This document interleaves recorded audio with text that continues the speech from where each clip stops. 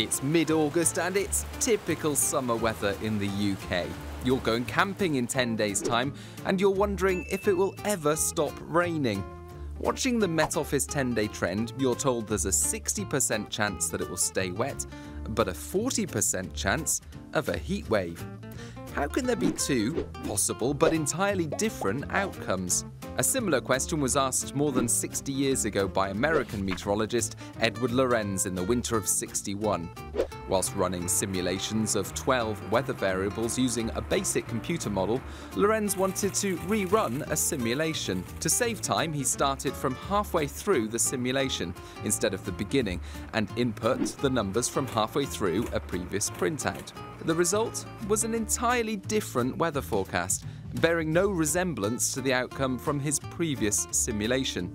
Initially confused, Lorenz soon realized that the only difference was that the numbers on the printout were shortened to 3 decimal places, whilst the numbers in the computer memory retained 6 decimal places.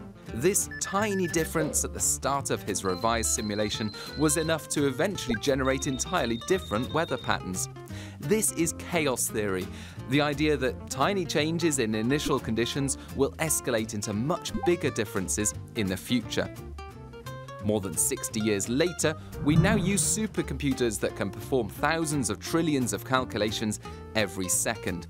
Into these computers we feed 200 billion weather observations every day, and weather forecasts are improving all the time. Met Office 4-day forecasts are now as accurate as our 1-day forecasts were 30 years ago. But no matter how advanced our technology, weather forecasts will always be limited by the fact that we will never know an infinite amount about the current state of the atmosphere. That's why modern meteorologists use ensemble forecasts. Supercomputers don't just run one simulation of the future anymore, they now run an ensemble of dozens of simulations. Each time, a small change in initial conditions is made. We can then see what the most likely outcomes are and how sensitive the forecast is to subtle differences towards the start. Sometimes the outcomes are all very similar despite those initial differences. We are then able to say we have high confidence in the forecast, or that a particular outcome is highly likely. Sometimes the outcomes are very different. We then have less confidence in the forecast. Often we can identify the feature at the start of the forecast that causes the uncertainty. For example, in 3 days' time, the jet stream is close to the UK, keeping the weather unsettled. At the same time, a hurricane is wandering about over the Atlantic Ocean thousands of miles away. The hurricane won't directly impact the UK, but 40% of model projections show the hurricane pushing the jet stream to the north of the UK by day 7, allowing hot air to arrive from the south.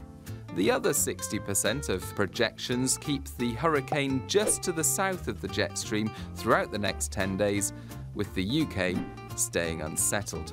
A subtle difference in the position of an Atlantic hurricane in 7 days' time will ultimately decide whether or not it will rain on your tent later next week. Whilst you might need to be aware of both possible outcomes for now, the good news is that it may not be long until the track of the hurricane and its downstream impacts become clearer. The best advice in these kinds of situations is to stay up to date with Met Office forecasts via the website, app, and social media. Thank you for watching this video about the benefits of ensemble forecasting and why running multiple simulations of the atmosphere can give us more useful forecasts. If you enjoyed watching this video, check out our Up in the Air playlist for more, and make sure you subscribe so you never miss an update. Catch you next week.